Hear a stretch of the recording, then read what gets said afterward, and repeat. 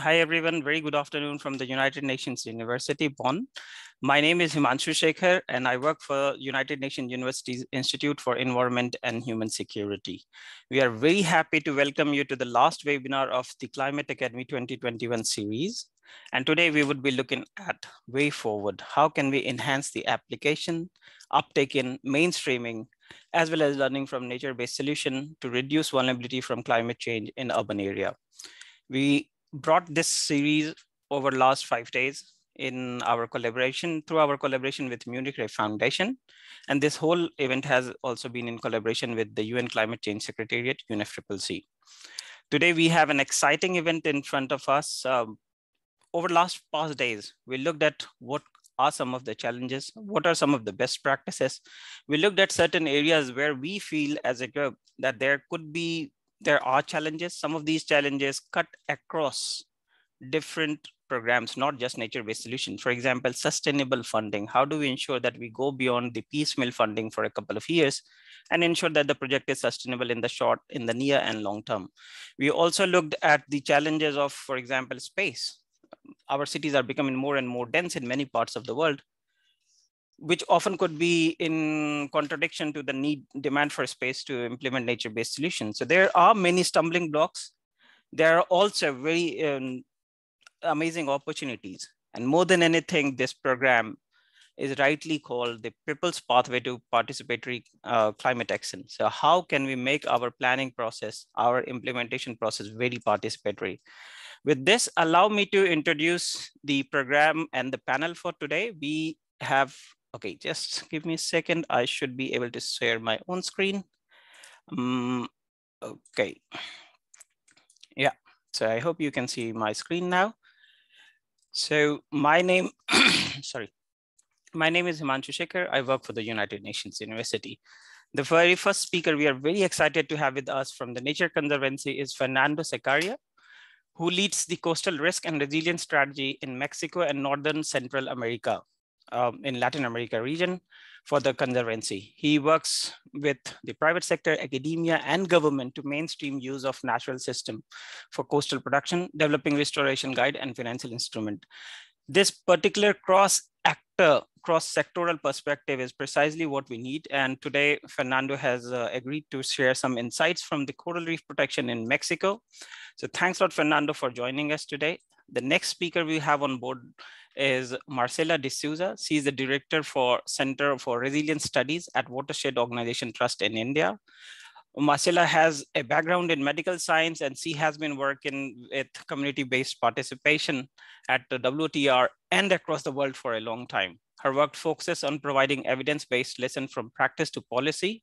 And this is exactly what we also have in mind through academic programs. So thanks a lot, Marcela. You would be talking about the role of, so how do we mainstream, how do we facilitate effective and inclusive participation, particularly looking at the gender dimension as well as socially vulnerable groups. So thanks a lot. Then we would have inputs from Dr. Coco Warner. Coco has been a strong supporter of the program. She works for UN Climate Change Secretariat, UNFCCC, and she's among the most prominent women in the climate change debate. So Coco, thanks a lot for your continuous support. We are very happy to have your support all the time, and you would be talking about the policy perspective. I would also like to welcome the Deputy Director of my own institute, Dr. Zita Sabeswari, who heads the Environmental Vulnerability and Ecosystem Division at United Nations University, EHS. And she's also an IPCC lead author. So Zita, you would be talking about the larger perspective of nature-based solution and climate action. And finally, we would also hear from Dr. Simone Sandoz, who leads the Urban Futures and Sustainability Transformation Program at UNUHS. Simone, you have a strong background and experience in the urban planning field, in urban transformation field, and we would be hearing the exact application of nature-based solution challenges and what could be the inspiring pathways from your side. And then finally, we are very thankful to Christian Bartheld from the foundation, from the Munich Re Foundation, for all the support that we have continuously received. And Christian would be providing us concluding remarks and word of thanks. So with this, without any further delay from my side, I would like to first of all invite Fernando. So Fernando, please take us through. I hope you can share your screen and we listen to you. In the meanwhile, I would like to request everyone in the attendance that feel free to pose your questions. It would be very helpful if you can put your questions through Q&A box. This event is being recorded, and this event is also being live streamed on UNU-HS Facebook page. So thanks a lot for your cooperation, and we look forward to a very nice event. Fernando, please take us through. So good morning, everybody, or good afternoon, sorry, or night. Thanks for this opportunity to share our experience here in Mexico. So I'm gonna start here telling you about our initiative to create this post-storm response and reef insurance in the Mexican Caribbean. So first, Nature Conservancy is an entity that has been around for 70 years now and have an experience of working in 79 countries in all continents. We have several strategies. One of them is tackle climate change precisely. And within that is that we have this coastal risk and resilience initiative where we work, and this project is part of that. That initiative, what aims is to reduce the risk to coastal communities, infrastructure, and economy by using precisely these natural systems for coastal protection, like reefs, dunes, and mangroves, mostly here in this area. But also in the Northern Hemisphere, it's more like wetlands and kelp forests and other systems. No? We have several projects in terms of the reef and the tropical systems in the coastal areas, all over the Caribbean and Hawaii, in the case of the Americas, but also in the Asia Pacific, mostly. No? And so today I'm going to talk about Mexico and Mexican Caribbean, which is an area, as you many know, we have the Mesoamerican Reef, which is a 1,000 kilometers long reef crest that protects and provides a lot of the economy, sustains the economy of the area. And it's also hit by hurricanes. We suffer every year, we're in the path of the hurricane systems in the Atlantic. But these reefs are very important, and the reefs and the mangroves and the reef lagoons provide a coastal protection, but also sustain the economy. As I mentioned, we here in Mexico have a $12 billion in tourism industry. It's the largest tourism center in Mexico. But also this reef, the Mesoamerican Reef, provides coastal protection. We have modeled the losses that are avoided by these reefs, and it accounts for almost 9% of the build capitals during the storms. So it provides a really important and it's proven this protection that the reef provides. We can see here when the hurricane, last year we were hit by 3 hurricanes, only in a few months time. And the areas where we don't have reefs, they suffer more damage than the areas with reefs, but that's also modeled. So reefs are important, but the bad news, as we may know about reefs, they are being destroyed everywhere. And here in Mexico, we have lost 80% of live coral covers in the 70s, when we began with scientific methods to record the live coral cover here. There are many reasons for that. Water pollution, diseases, bleaching events, now that is increasing with climate change, but also for hurricanes. And this is very important because hurricanes cause a major damage to the reefs.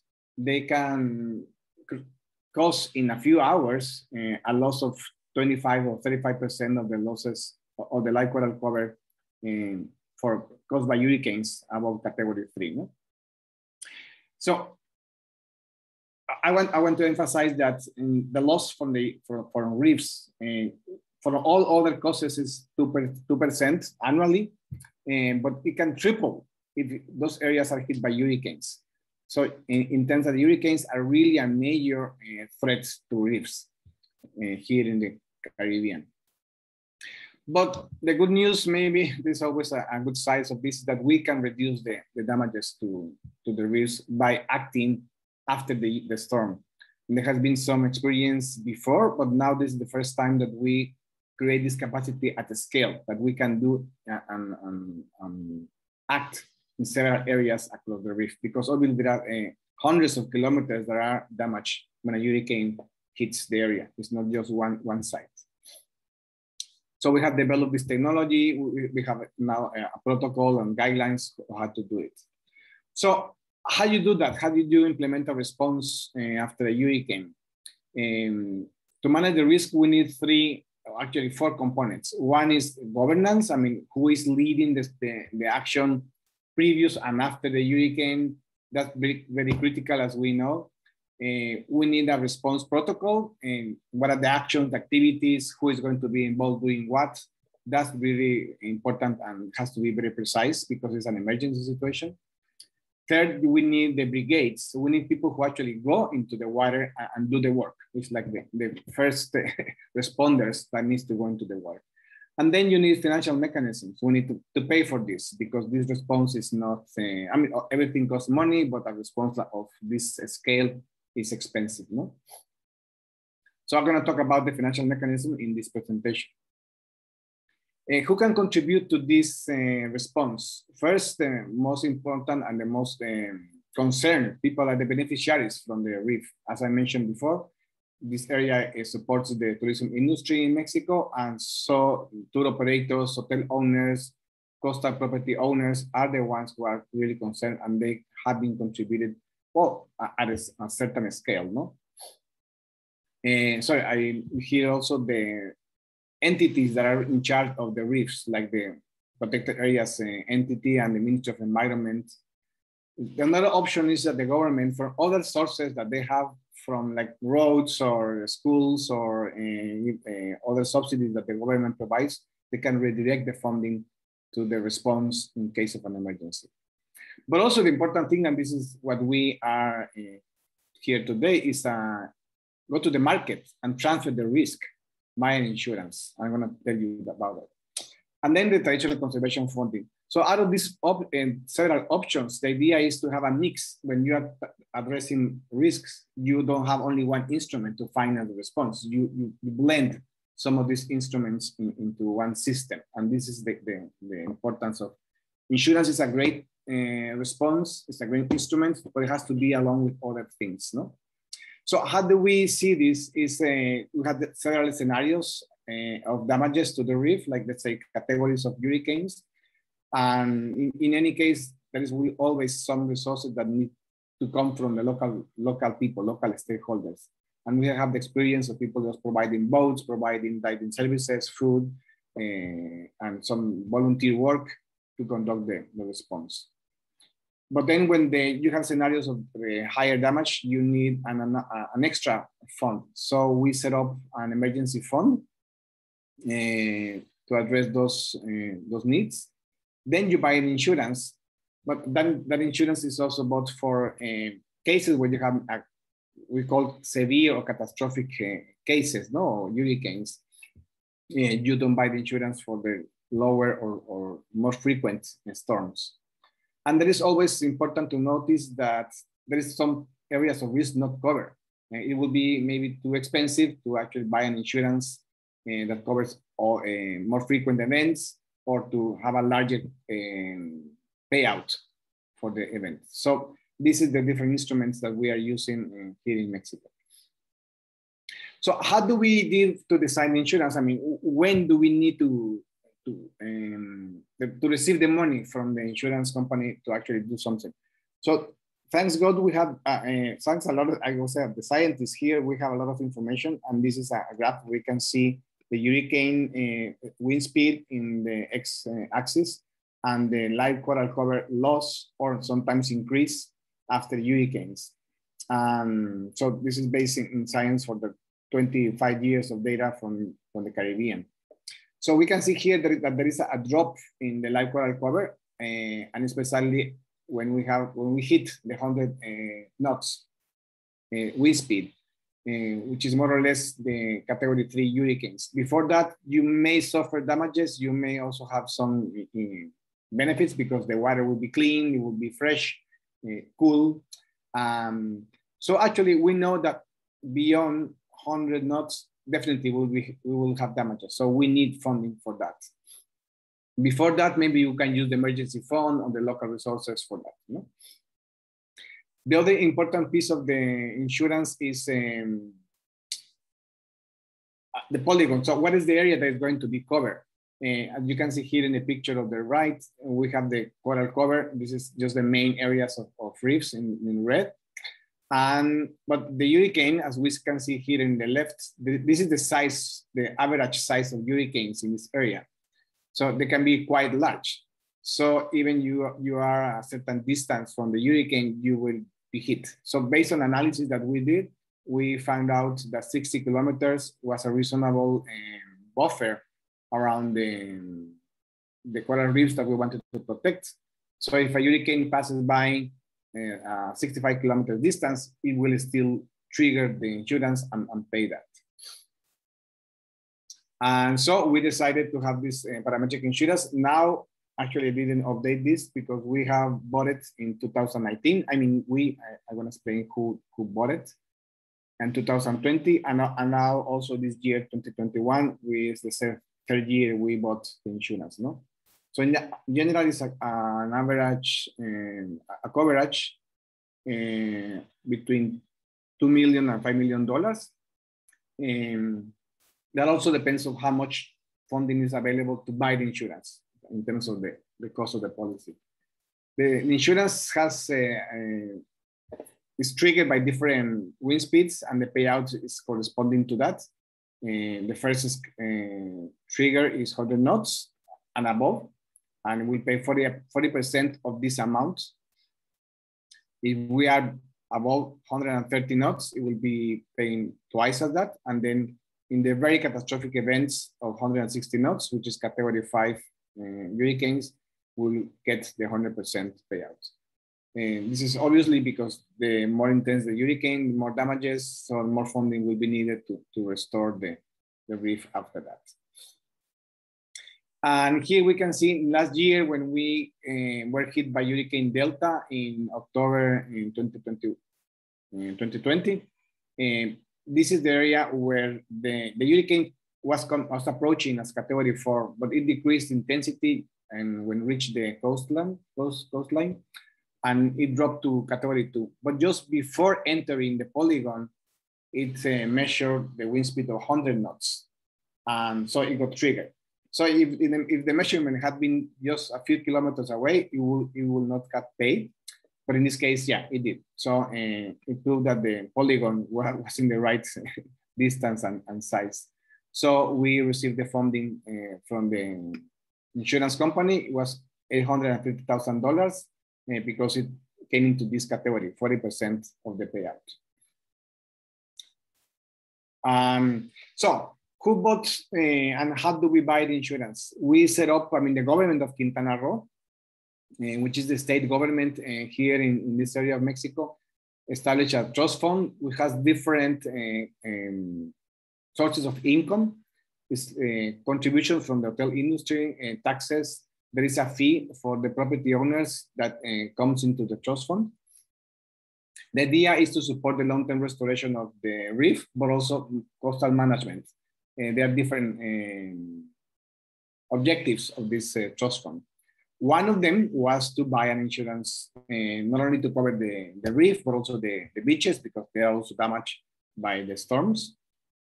And obviously, if we have a hurricane category 4 and 5, in this case, now we change that to include also category 3 hurricanes.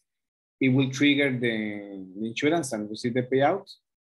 And if we got the payout, then we can launch the response and provide the funding. No? So as I mentioned, we got this impact from Hurricane Delta could trigger the insurance, but also we were impacted by Gamma and Zeta, all in lapse of like 5 weeks here. And the payout, as I mentioned, and we have trained 120 people now, 120 divers to conduct this response. This is very important, and now we have the pandemic of COVID is very clear for us. We need more than the money. It's time?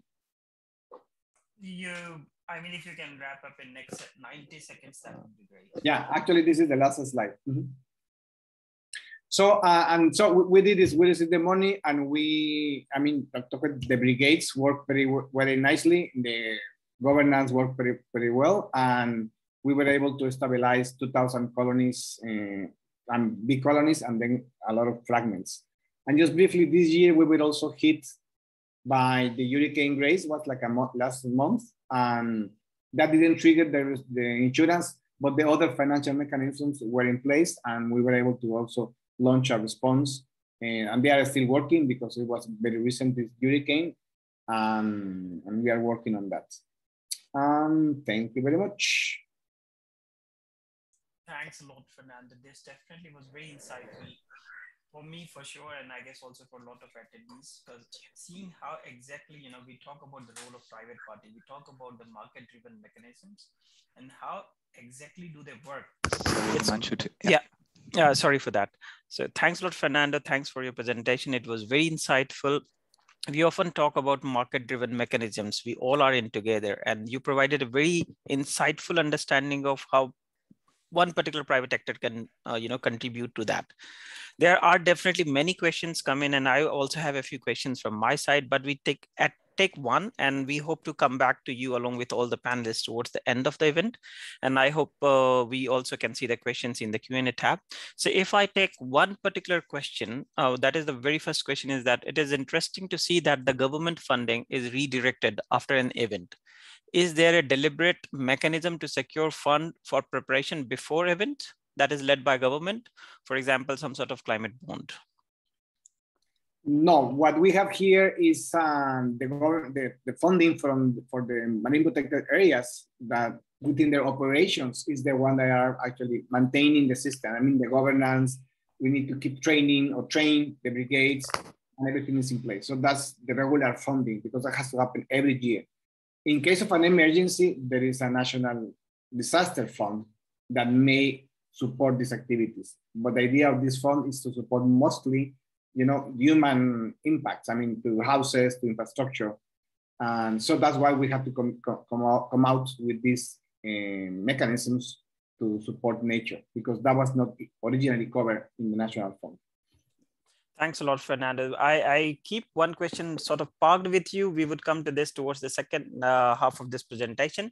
And that is about how do you assess the impact of the work you do? How do we see that the impact of insurance make a difference?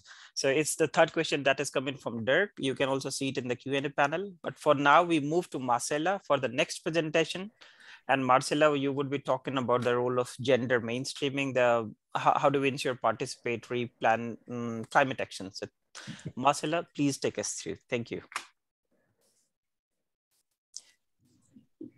In the meanwhile, if I can just make a small announcement, particularly for Coco. Coco, we do see you, but somehow due to some technical reason, we are not able to bring you to the panel list. If you can simply join using the link that was separately sent to you just right now, that would be very helpful. Thank you. Sorry, Marcela, please continue. It's not share the screen. I can see your screen. I do see the video. Okay, you see the video, okay. It's not being played yet. No, it's not being played. I think I have a problem here. It's to go right to the top.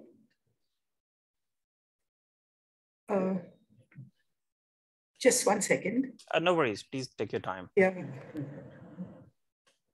It was working 10 minutes, half an hour before, so it would work. I know. It definitely would. Share.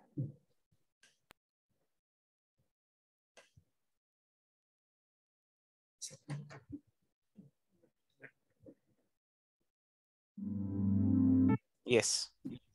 Okay. Good afternoon, good morning, good afternoon, and good evening, everyone.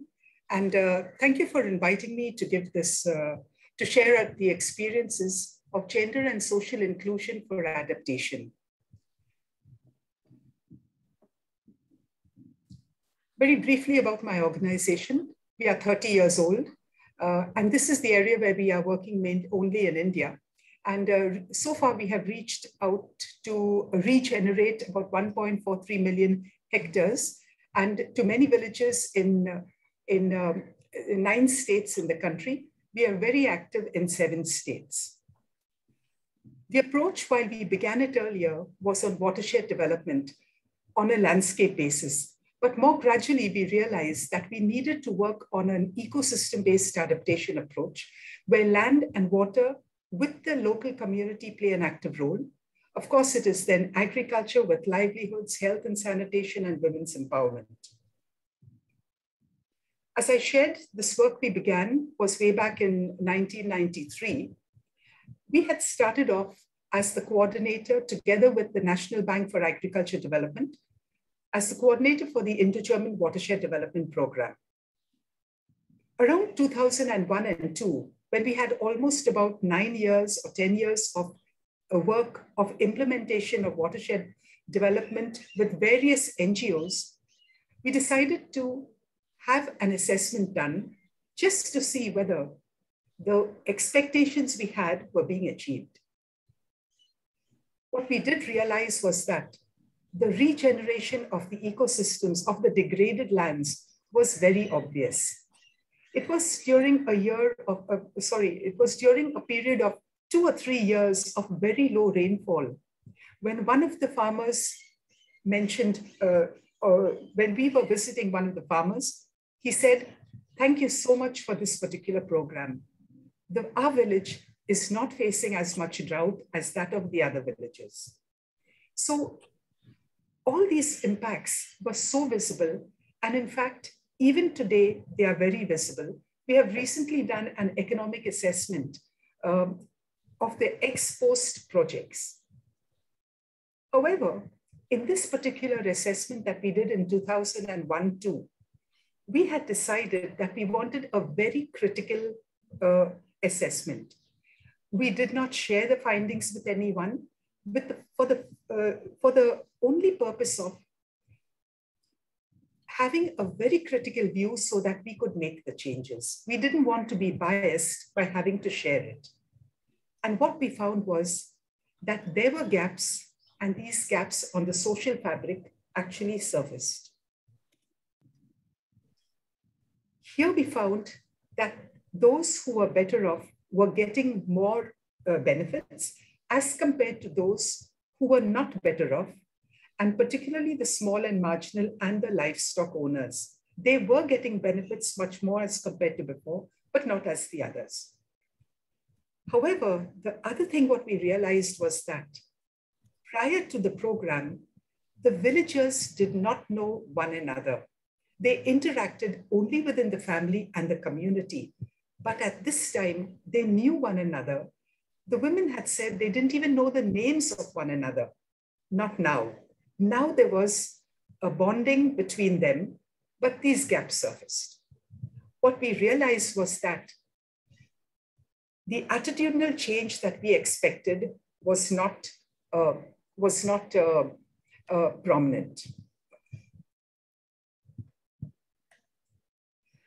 And so we realized also that if we have to address this challenge of getting everybody to address climate change adaptation, we needed the entire community together, women and men of all castes, of all classes, particularly the marginalized and those who are normally left out, engaging them in governance, in benefit sharing. And for this, we needed capacity building. Other gleanings from this study, what we decided as we had initially intended was to re-look at our approach. Look more critically at the chinks that had become visible in the social fabric. We realized we needed to study the gaps with objectivity and depth, the what, the why, in order to come out with how to address it and how to take it sustainably forward. One of the very great learnings we had in this process was, do not be afraid of looking at the failures. If something doesn't work, then change the approach. What we also realized was, it's very easy to flaunt the best practices. We happily document them. The question is, are these really replicable? Probably we need to look more critically at that which did not succeed, because we have the answers in those components. This has been an extremely great learning for us. And we also realize, and we tell our team today, we will be a failure if we repeat mistakes. Based on this entire experience, we modified our approach, particularly the social development aspect. We came up with what we internally call the Vasundhara approach, which puts an inclusive community which is proportionately represented, objectively done with the community. This decision-making body is right at the center. What we also realized is we need to ask questions. We do not, even though the answers are obvious. What we also realized is that very often it happens when the youngsters are there. When I was young, we always thought we knew a lot. What we learned in textbooks, today I realize they are half-truths. If we go and listen to the people, if we hear them, if we try to see it from their eyes, we can be surprised. So therefore, we need to be willing to be surprised, to go on an adventure with them, to find the diamonds in the dust, to find unplanned alternatives emerging from them. And now I would like to share with you a little video. It was an experience we had a few years ago of how we need to engage the local community in the whole process, in the development process. This was our earlier logo.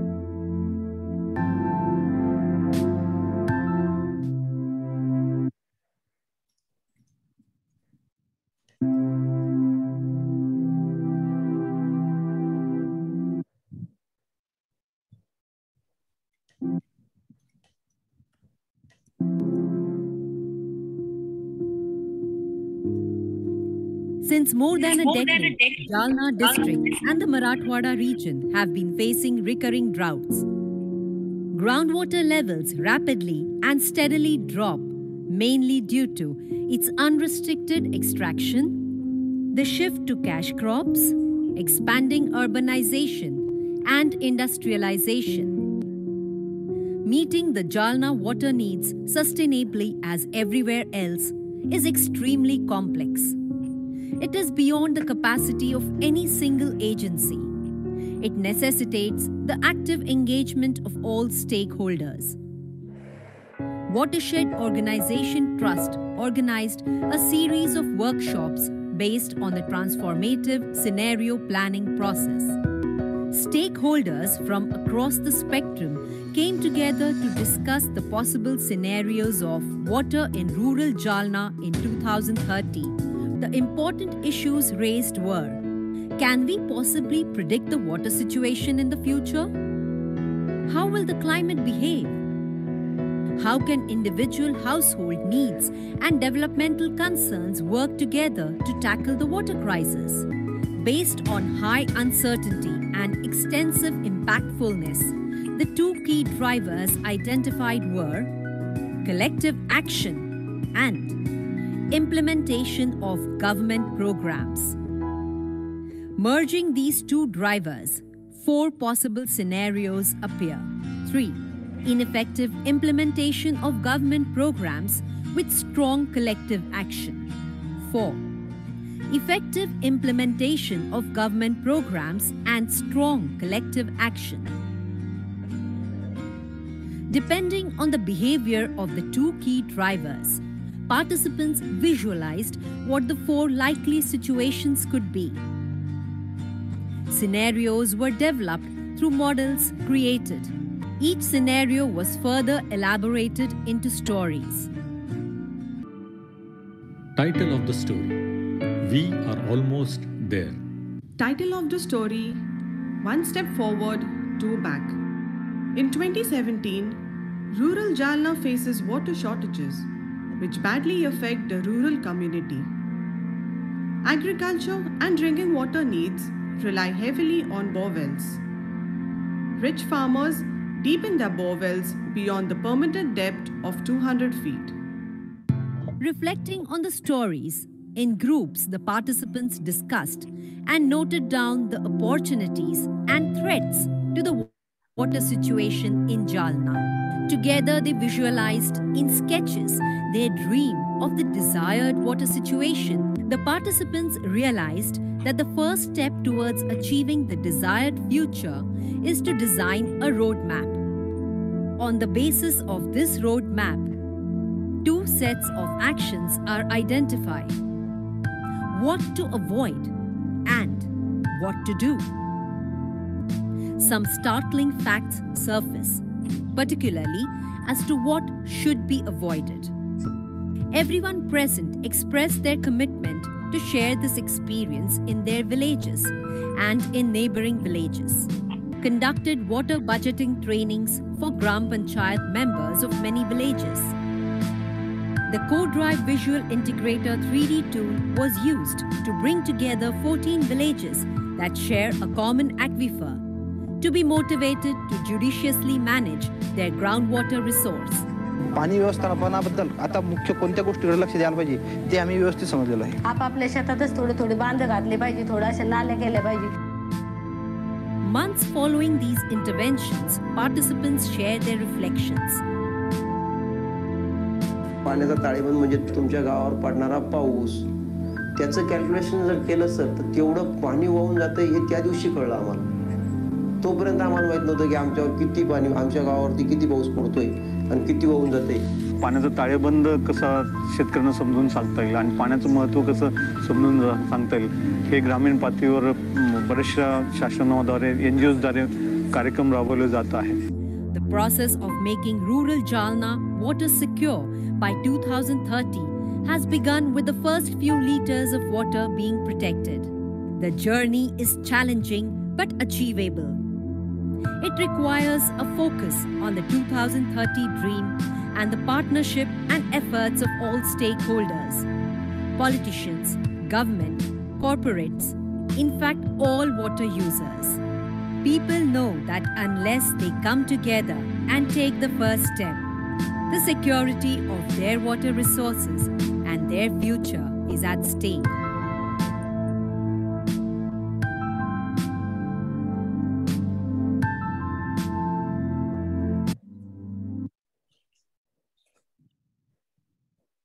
I leave you to draw the inferences from what you have said, seen in this short film. I'd like to share with you what have been our experiences over here. We realize that very often when we come with a lot of, bringing the scientists together with government officials, with the media, with local communities, with the people of all categories and NGOs. And when we come together in a playway method, in a workshop, automatically we keep behind all our profiles and we come there as citizens. It was something that was very enriching for us. And together we could then look out for what potential solutions could be to our problem. This process that we started continues through the various capacity building events that we continue in the villages because it is a long-term process. What did we realize also is that in recent years, there's so much investments being put into climate change. The question is, are we getting the desired outcomes and what could be the reasons? We realize that most of the projects are ranging from 2 to 3 years, some of them as short as 1 year. What is expected of us from the practitioners is quantifiable results which are measurable, which can show a lot of inverted commas success. But can we achieve the desired impacts within a short time frame? When we are addressing this issue of climate change, the key learning that we have is, besides understanding the science of it, we all have to work towards a behavioral change.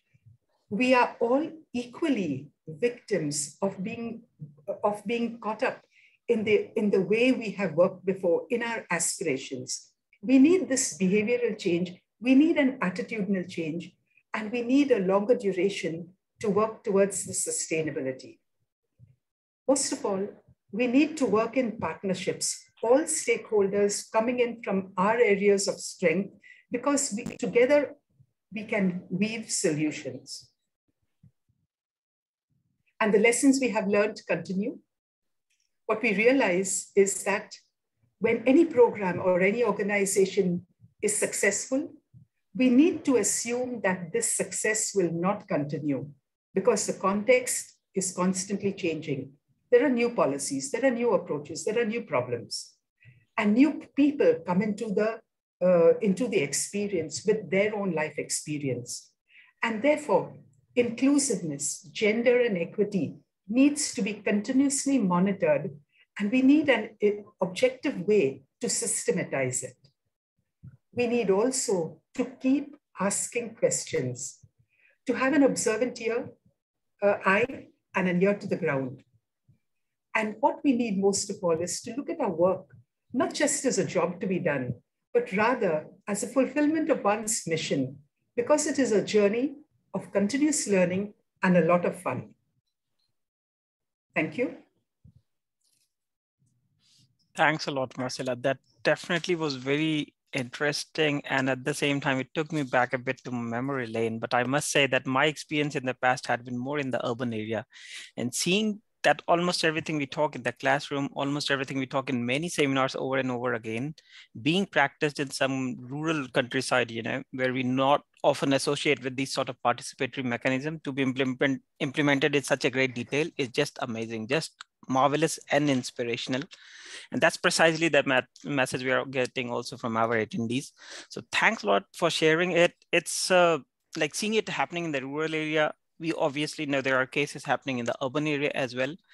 And then for me, the most fascinating part was that how do you take the climate science or the projection, and then how do you, in a sense, break it down in more implementable, first understandable, then manageable, then implementable blocks. So that was fascinating. Thanks a lot for that. There, one question is coming, obviously, how can we know more about the work you are doing, the work your organization is doing, what are the resources that we have at our disposal? So if you can share certain links, including to this video, that would be very helpful. And we get one question that I am very interested to know as well, is that the representation of the female community, I would say, or female participant was very significant. Was there any special strategy did you employ, or is a bit contrary to what we think about participatory process, that often it's difficult to get the voice of marginalized community, including the female participants? How did you manage that? Okay, it doesn't automatically happen. We need to consistently keep an eye for it. Because as I said earlier, new people come in and they forget about, engaging women. But what we do is we have made it into a process to engage women very actively at the rural areas. So in the governance at the local level, we have an equitable representation based on the proportionate number of people in the castes and communities. And we have a representation which should be at least 40 to 50% of women represented. So that is put in as a system so that we don't forget it. When it comes to newer people coming into it, we constantly need a reminder, please get the women into it. We've had a learning recently where we took a whole water stewardship approach in the first experience without a single woman, because the people thought that the women don't have time, so we don't engage them. But when we sent the team back for a study, and when they found that women could be active participants, but we needed to make modification in the timings of the way we do our work, in the time when we go to the village, make it more conducive for women, it works. So these are the things we realize we constantly need to go back and see and check for ourselves. Thank you so much, Marcella. Definitely well noted. And exactly this is where the experience lies. Thanks again. And if you can share certain resources in the chat link, that would be very helpful. With this, now we would like to go to Coco. Coco, first of all, thanks for joining as a panelist. Today is our concluding part of this year's Climate Academy Series open events. We would like to focus, like we work in the UN system, particularly from your day-to-day experience of being involved in the climate change policy making.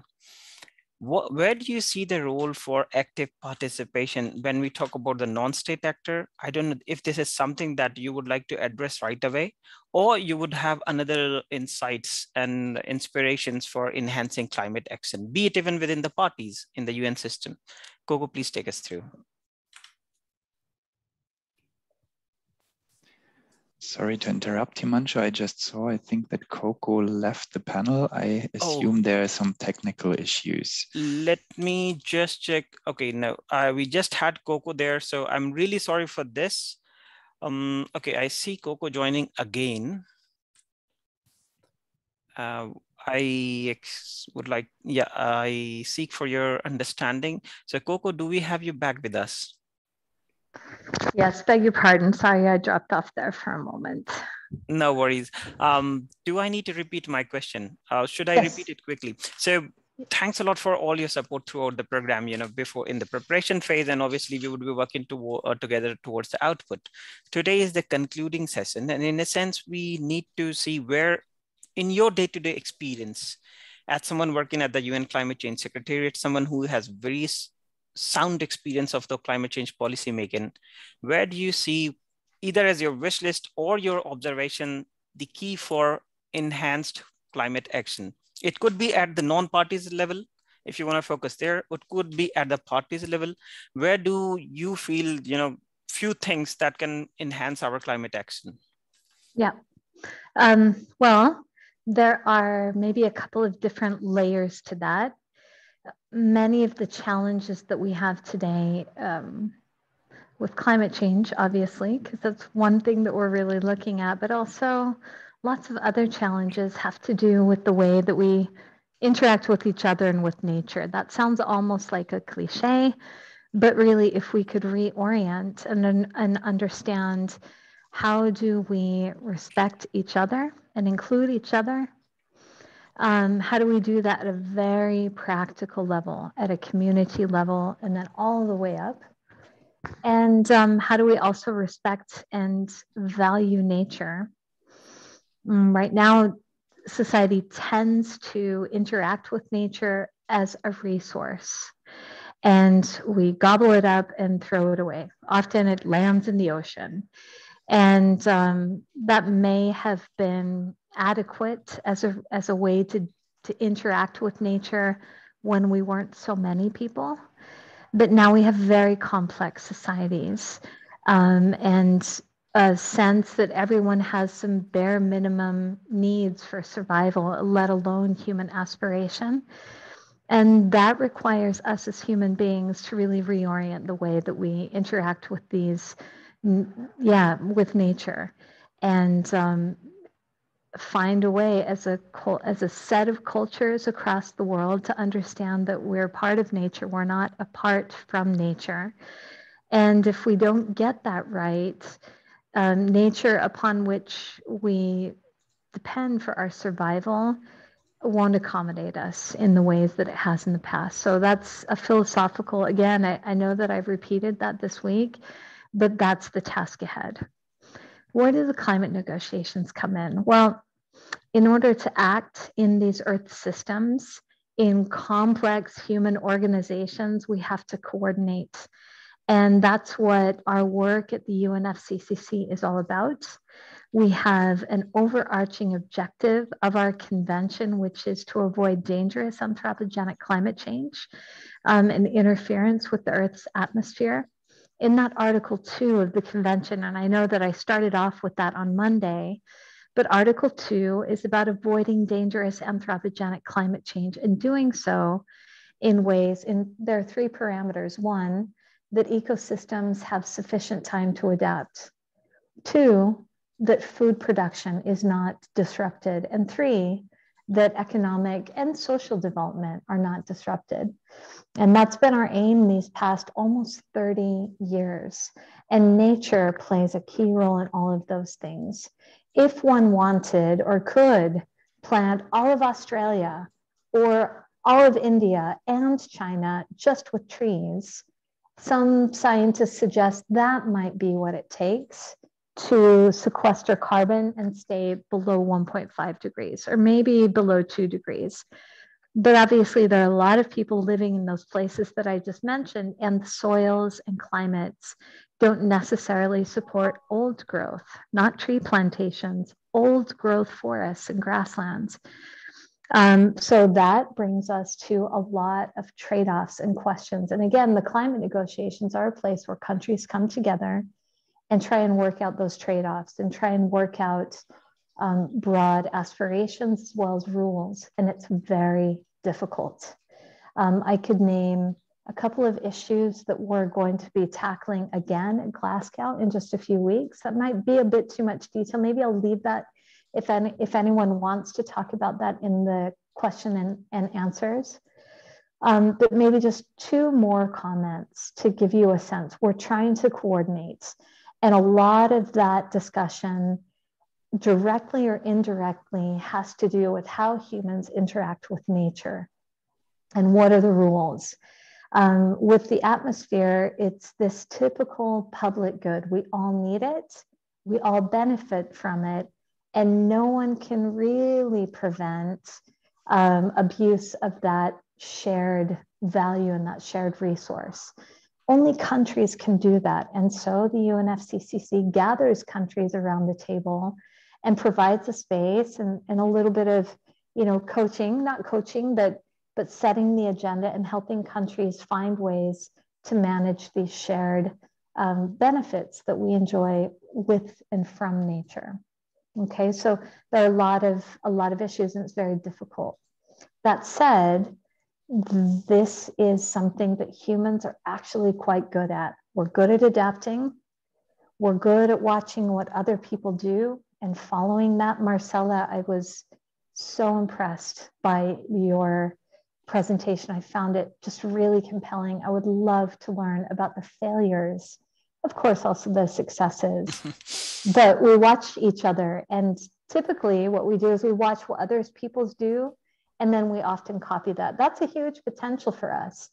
And we know how to coordinate. Some of the best things that humans have achieved together, they've achieved because of also the Cancun Coral Reef Insurance Program. Really interesting. It's because we all come together, bring our smarts and our insights, and create ways to manage together. And that does give me hope.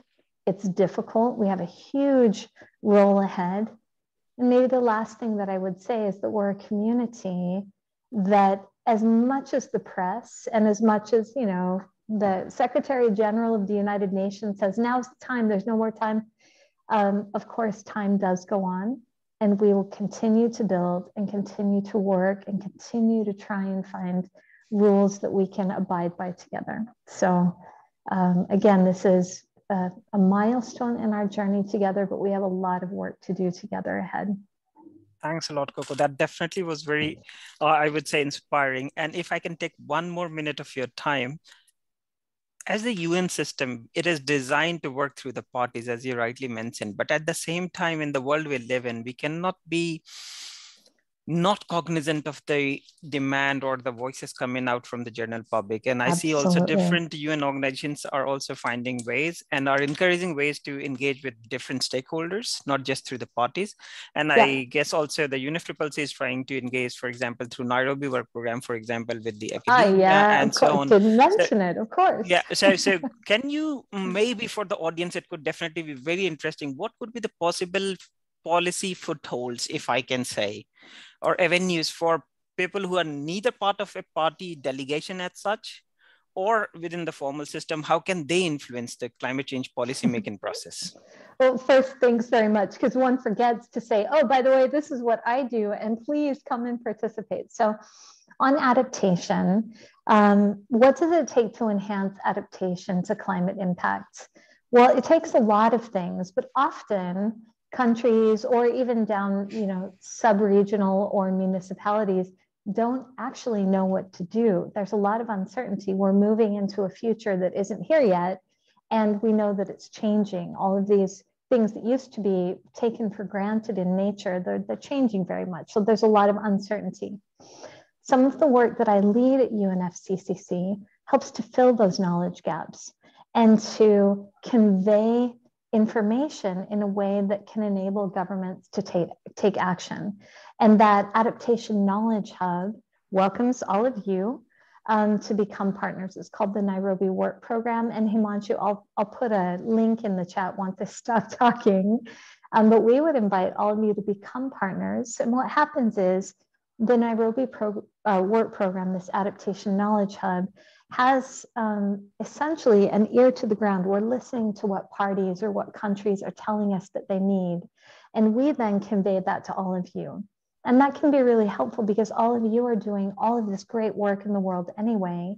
And we aligned that and then help bring that information back to countries. For example, there's a little bit of information about this neat stuff that you're doing, valuing biomes and ecosystems like coral reef ecosystems in the Caribbean as public infrastructure, and then finding ways to protect that through things like insurance and other measures. That's really intriguing for many countries, not just Mexico or countries in the Caribbean. And we help facilitate that learning. Of course, Marcelo, we have to do a better job at finding out what didn't work and finding ways to talk about that. That's totally essential. So become a partner, get involved. We have 10 thematic areas. This year at COP26, we're going to be highlighting work around biodiversity, particularly in grasslands and forests. In the past couple of years, we've been really focusing a lot on the ocean and marine ecosystems.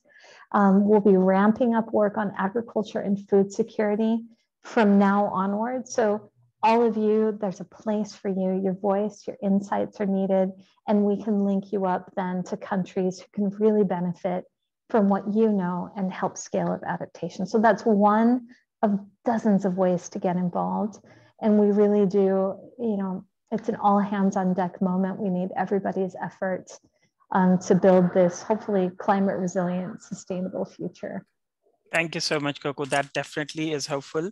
And that's more like a teaser of what all can be done. So I would encourage on behalf of everyone, please get in touch with us. Please check the website. There are different forums, and more than anything, all hands on the deck. So yes, thanks a lot, Coco. With this, now I would like to come to Zita and Simone. First of all, my apologies for keeping you waiting for such a long time. We have understood now the perspective from the private side, from the social side of community participation and the policy making. Zita, would you like to provide a take? I don't know whether a cautionary tale from the science perspective when we talk about nature-based solution. Are there limitations to it? Or are there certain areas that need more attention from your point of view?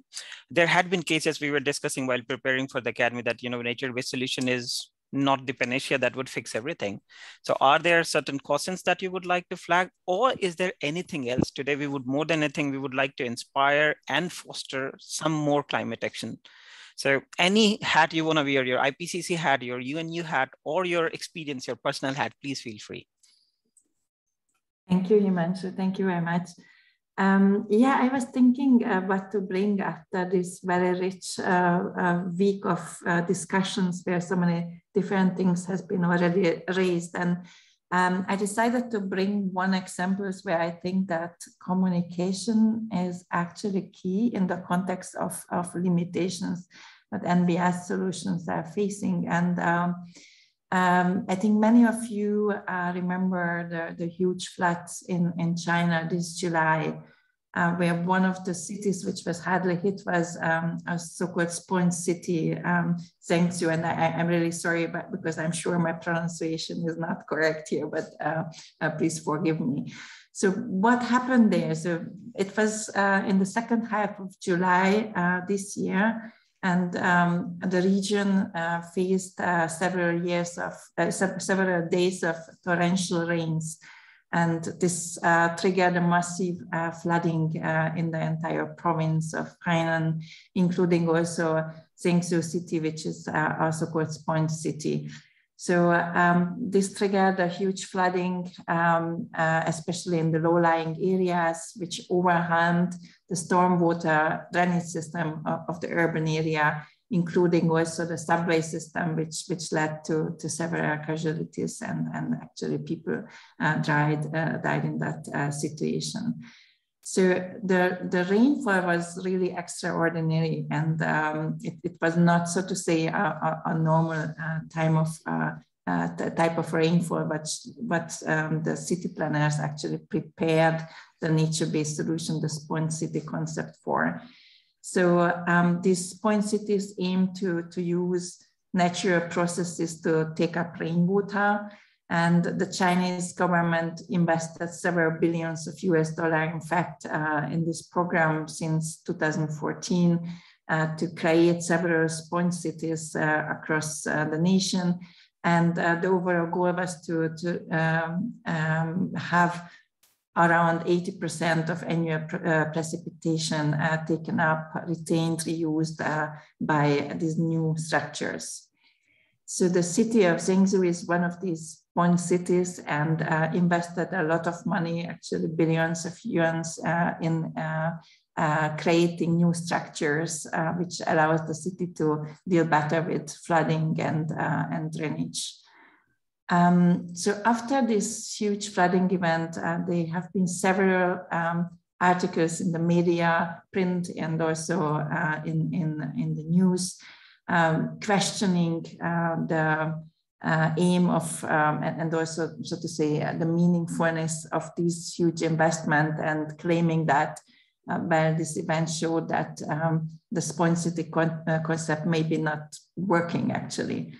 And what struck me back in time, that this one event, so to say, just questioned the overall validity of the Point City concept. And I am not working myself in China, so I have not a great deal of deep knowledge about the situation, but what is really important to raise here, and I think that's not related to China, but it's a global issue, that nature-based solutions are designed for a certain type of risk and risk reduction purposes, and usually not designed to deal with extreme events. So there have been studies about mangrove forest and tsunamis, but essentially, when we are talking about mangrove forest, we are rather talking about erosion and flood risk reduction. But so I wouldn't,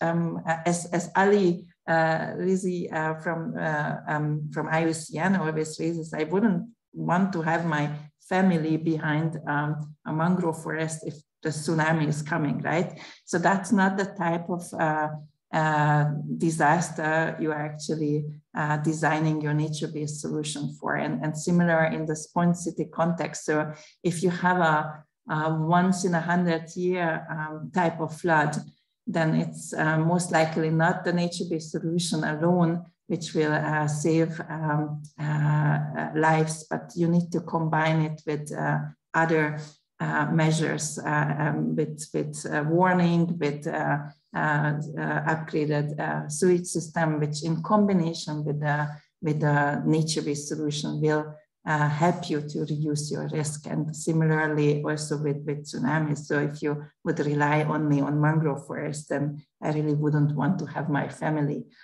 behind that forest.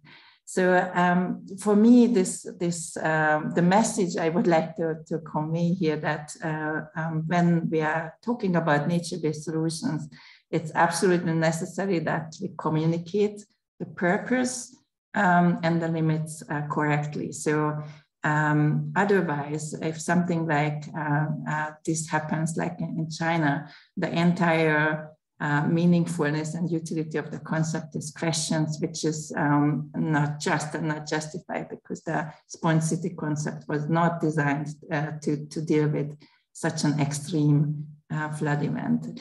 And with that, I would like to close. I think it's an important issue, and I hope that some of the follow-up conversations might take this also into consideration. Thank you. Thanks a lot, Zita. That definitely was a very valid point. No solution is a silver bullet. It's about, a wide range of contextualized solution. And I don't remember where exactly from it is ringing bell in my mind, but there is like a saying that we need to be successful all the time, and we need to fail only once to show that we are a failure, sort of. So this message of community trust, of communication, is very, very important, particularly in this time when, the scientific knowledge and the way we have been organizing ourselves since Second World War is being questioned more and more. So I think flagging the limitation of a particular solution and saying that there is only so much we can do, for example, with nature-based solution. But there, at the same time, there is only so much we can do, for example, with seawall. So each solution has its own limitation and application. So the context matter, participation matter. If I can synthesize, the core takeaways from your message. Thanks a lot for that. I would like to come to you when time allows, maybe towards the IPCC and some of your key insights from there on nature-based solution, maybe in the second part. But now we would like to talk to Simone. Simone, thanks a lot for waiting. You are, I would say, the core speaker here. You bring with you a wealth of experience from urban areas across the world, be it in Europe, be in Latin America, in Southeast Asia, and so on. And I'm pretty sure you must be happy to hear, the participatory approaches from India, the Coral Reef program from Mexico. How do you think a transformative urbanization, when we talk about, let's not just limit ourselves to nature-based solution. Obviously, nature-based solution is our focus, but when we talk about climate action, how urban areas can be transformative. And I think this is something you also lead at, transformative urbanizations. So what would be your message for us? Thanks, Himanshu, and thanks everyone for the very inspiring input, particularly from Marcella and Fernando. That was very, very informative. And I while you were talking, I tried to structure my thoughts and even restructure them a little bit. So I think my key takeaways, let me try to sum it up in 3 key points. So I guess we all agree we need to change towards this better understanding living with nature, as Coco has put it. And that might be particularly challenging in urban areas, which we very often see as these concrete jungles where nature at best is rather something around and then not within. So that certainly needs to change. And before coming to those 3 points, I mean, that all reminded me of an anecdote I just want to tell, because, I was trained as an architect and urban planner. And well, now I ended up in research, which is great. On the other hand, sometimes I envy my former colleagues and classmates with whom I studied and who have become actual urban planners and really do the constructions, do work on the ground. And a couple of years ago, I met one of my friends again, and he was super enthusiastic and showed me a very nice design and said, okay, listen, look what we did. And we convinced them to construct those houses and have those many apartments, have habitation for those many people. And then I looked at the plan and was like, but you build it in a retention area.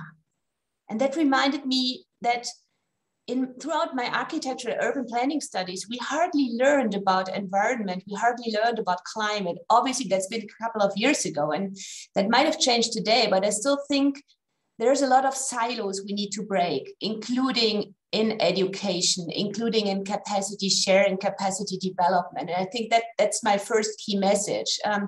Just bringing together these many people from those many backgrounds today in the Academy will help tremendously in knowing and sharing knowledge, sharing how has it worked actually, how did we manage to introduce this nature-based thinking into urban development, and then that on its own can trigger a transformation and in thinking urban areas differently, not as something being apart from nature, but being part of it, being a fundamental place.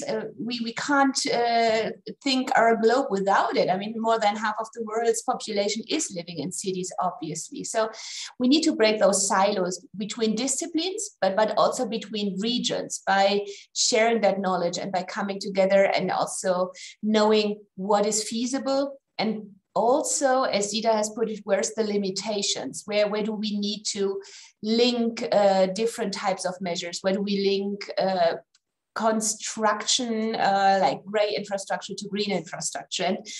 And that's the second point, would require an uptake across society, not only by decision makers, of course they're very important, but also by different societal groups, because that's what Marcela has shown us so beautifully.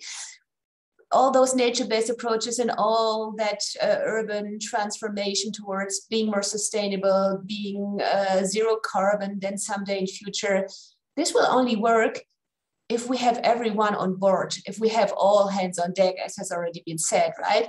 So we can't do that only with half of the population, if we only consider the males, because females are not part of the decision-making. We can't either do it if it's only a top-down decision, which is excluding, for instance, marginalized groups as informal dwellers in urban areas, because they're an important part of the society. So we need this uptake. And for that, I feel we also need and can build upon the multiple benefits of nature-based solutions. So that, of course, the direct benefits, like for disaster risk reduction, for climate change adaptation, but also those benefits or co-benefits, depending on how it is designed, for sustaining livelihoods, for local communities who depend on those services, like fishery communities who depend on a healthy ecosystem. We might depend on a coastal mangrove system, which at the same time would protect the coastlines. We depend on reefs to protect coastal cities, as has been shown, not only for touristic approach, but also for others.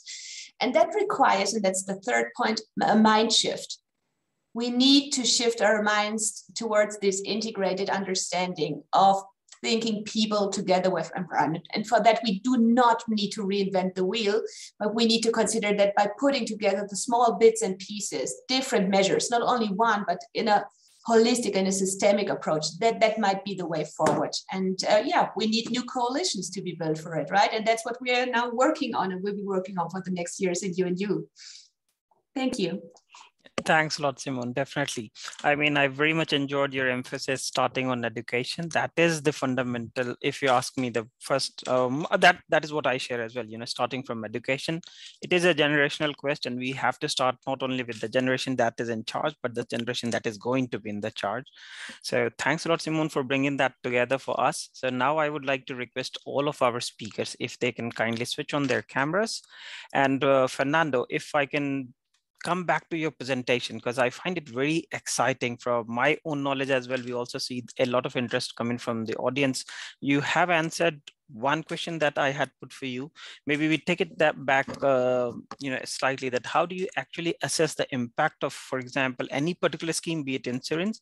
And the second thing that I wanted to ask you, which is a bit more broad, not necessarily confined only to insurance, is we need all hands on the deck. So how can we ensure that the private sector, if you would like to speak from that perspective, can be more involved in the climate action? How do we bring different actors together, not necessarily a particular actor, you know, private sector, but just how for you, in what in your understanding would be participatory planning, and how would it work?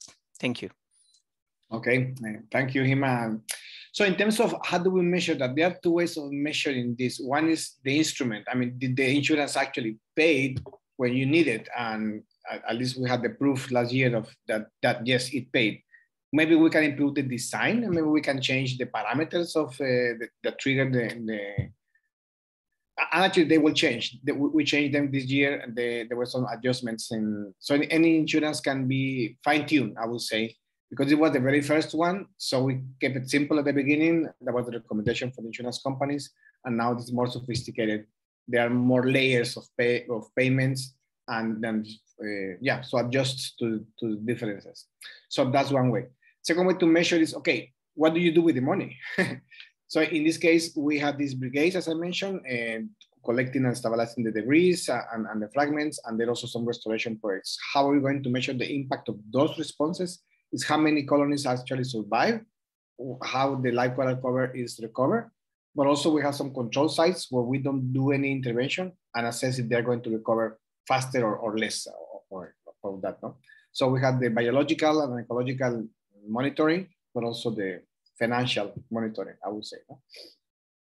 In terms of how to involve the private sector, the hotel owners and the coastal property owners in Mexico and Caribbean, they recognize slowly, I would say for the last 10, 15 years, that yeah, the reefs and the dunes and the mangroves are important for the businesses.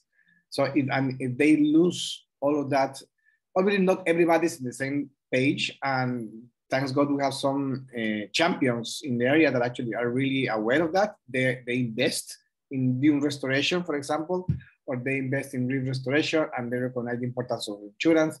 So that's critical to have some, first, the evidence that the natural systems protect the coastal area. In this case, there are some benefits to them, and some champions that actually embrace that concept and actually talk to their peers, because thanks God, some of them are small hotels, also big hotels, big corporations, not international corporations. Mostly they are Mexicans who actually live there for 20, 30 years, and they have learned that, because the corporations who come from overseas to buy a hotel for 3, 5, 10 years, they don't get attachment to the site. So it's important to have these champions which can talk to them later.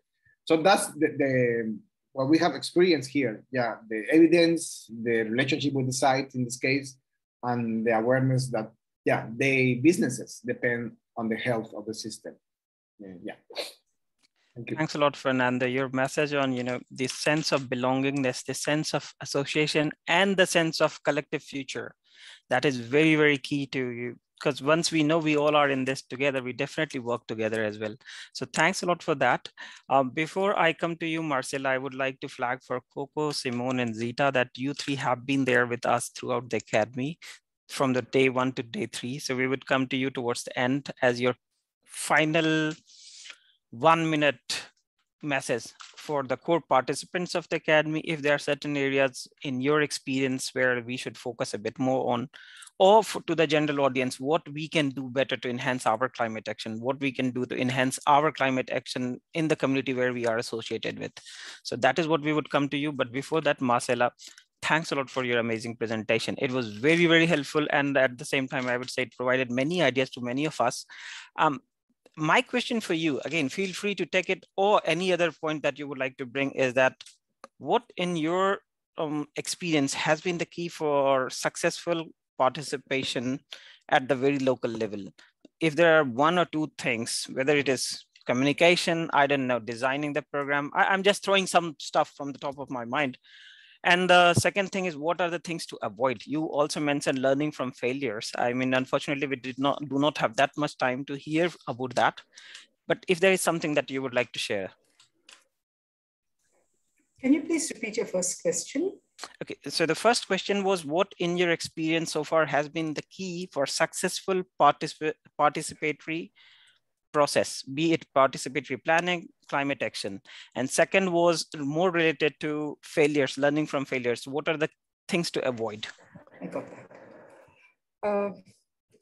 With regard to participation, I have to say that right from the time when we started our work 30 years ago, we began as the capacity building agency for the Indo-German Watershed Development Program, where we engaged NABARD, was working with the KFW, and we together with the GIZ.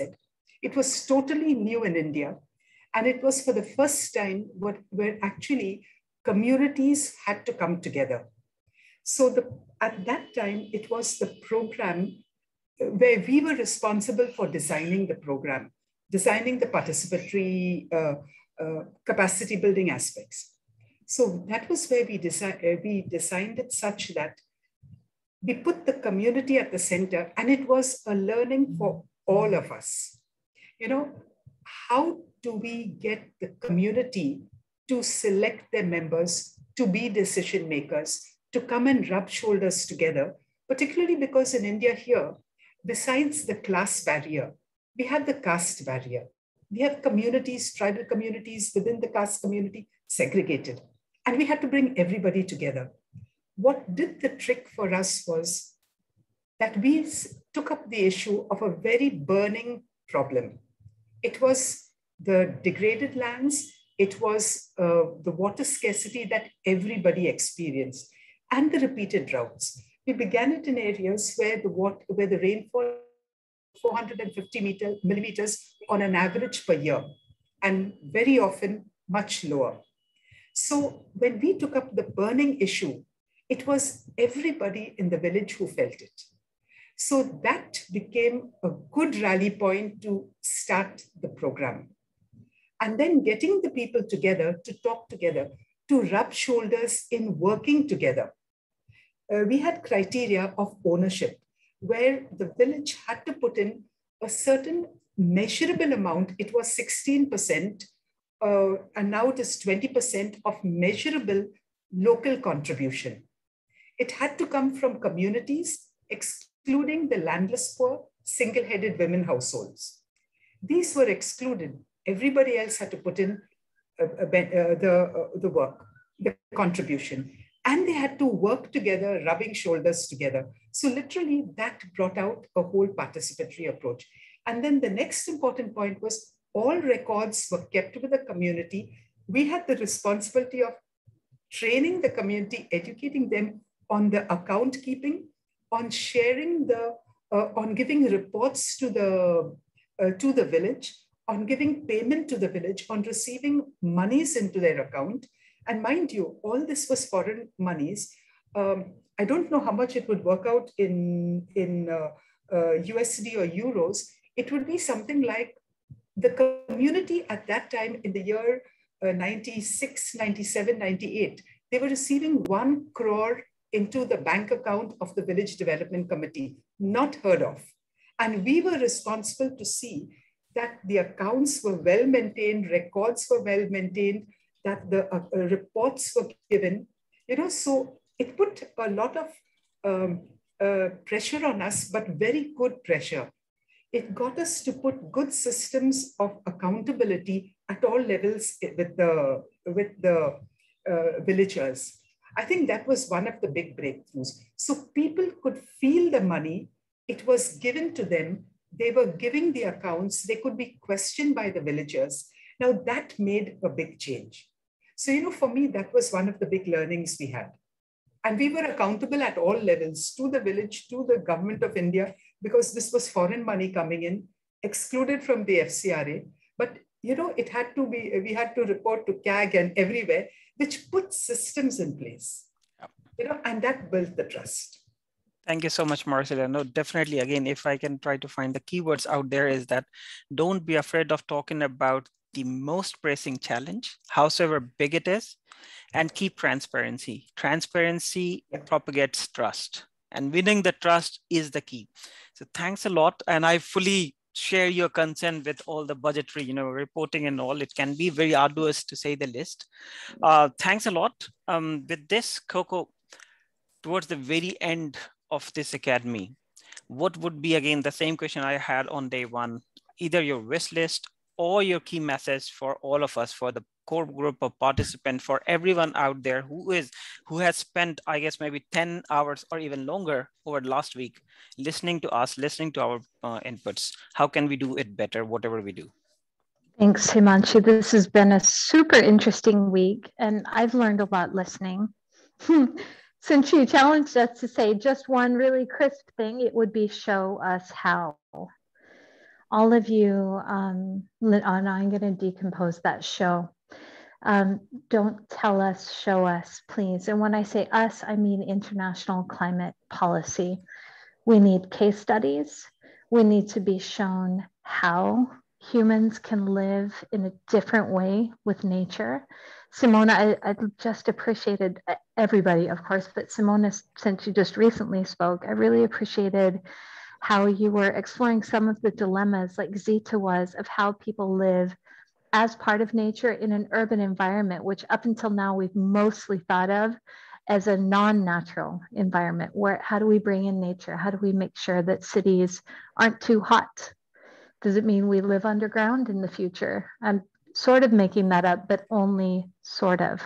When you see the types of regional heat domes that we've experienced just in the past 2 or 3 years at almost 50 degrees Celsius, or just about that. So show us how. Please show us the difficulties. Show us the ins and outs. Illustrate how the future is here now. It is here now. That's how trends emerge. But of course, the future isn't everywhere. So please bring your knowledge, help countries figure out how to make nature part of the equation of avoiding dangerous anthropogenic climate change and keeping society resilient. Thanks a lot, Coco. Zita, your final remarks. Thank you very much. But it's important to me at the end of this week to raise that it's really nature-based solutions, that its capacity to help us to adapt and to reduce disaster risk is really intertwined with our action or inaction towards reducing emissions. So if we do not succeed to substantially reduce our emissions, we will really compromise many of these nature-based solutions, which will not be available for us anymore. So it's kind of a double lose situation. So whenever we are talking about nature-based solutions, we are talking about them in that temperature range we are now, and maybe in the recent future. But if we really leave that temperature boundary, many of these solutions will not help us anymore. And I think on Monday I brought the example of coral reefs, which are at extreme threat already by 1.5 degree global warming, and virtually non-existent with 2 degree global warming. So for me, it's a very important message, because we shouldn't kind of pin our hopes on nature-based solutions.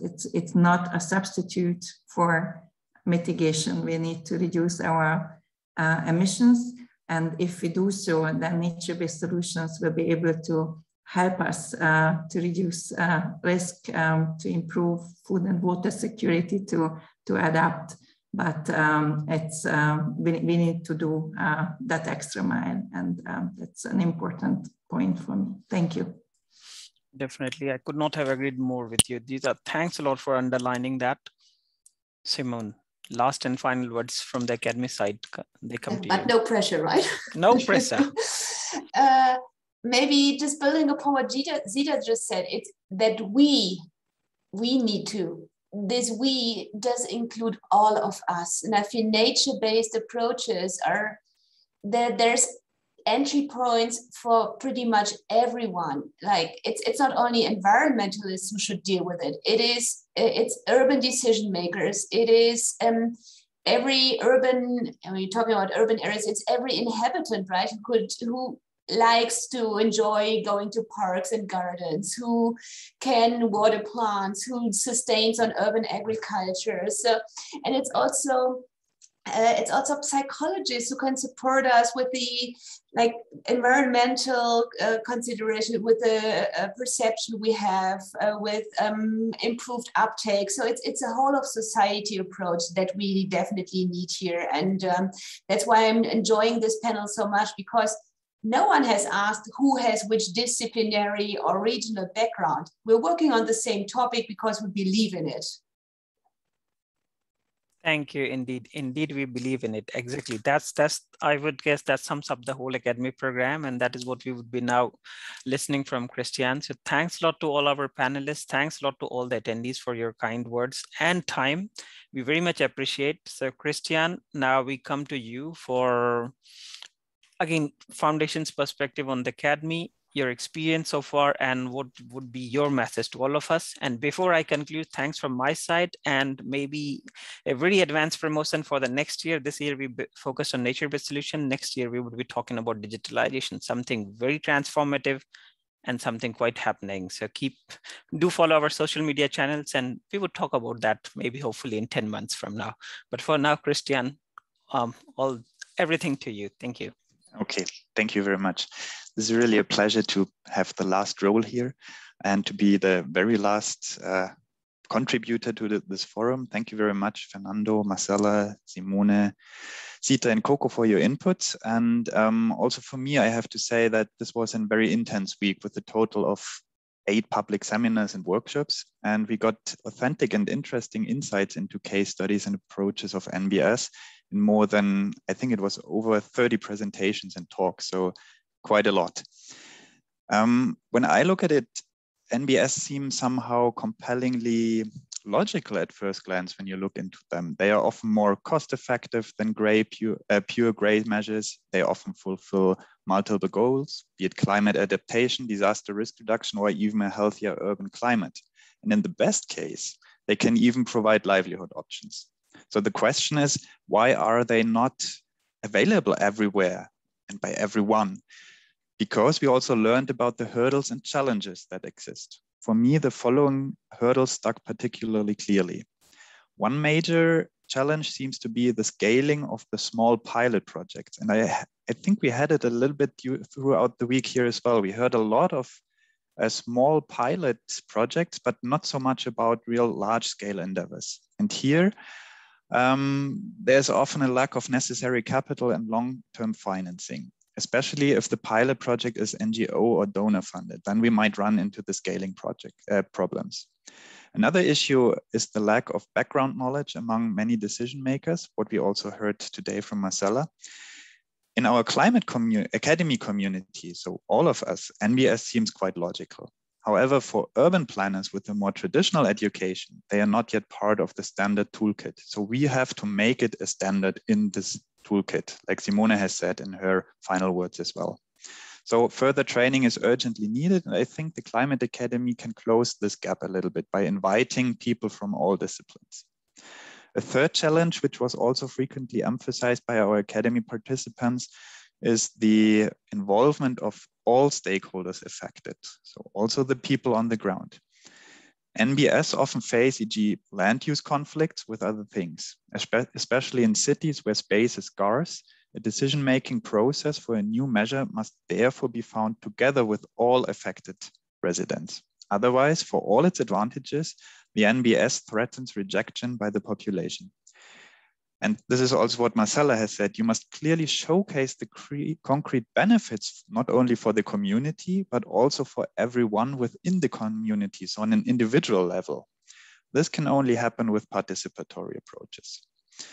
So we as organizers hope that you found the workshops and presentations interesting and that you derive some benefit from them for your own work. We also hope that we were able to show how important an interdisciplinary exchange is, and this is why we continue with the academies. We would also like to express our sincere gratitude to all the contributors, our academy participants, the behind-the-scenes supporters, and of course, all the speakers for this week. I would also like to mention Iklay here, who supported us with the special workshop on Wednesday. And of course, my thanks again goes to our colleagues from UNU and UNFCCC, Himanshu, Simone, Sita, and Coco. What can I say at last? We will post all the results of the Academy online starting next week, because we also said that knowledge sharing is important. And if you're still up for another on-the-ground project, check out our Risk Award website. This year, the Munich Re Foundation began supporting a mangrove project in Vietnam, which we think is a very nice case study. Again, not really large scale, but it can improve or can grow. And the project there serves prevention or disaster prevention against floods and storms. This was just the last commercial break. I invite you to just stay tuned, have a look at our websites of UNU and Munich Re Foundation. We will keep you posted with all the next ideas, workshops about the Climate Academy and further projects. And having said that, I wish all of you a wonderful and healthy weekend wherever you are in the world, and hope to see you in person somewhere in the future. Take care. Thank you. Bye-bye.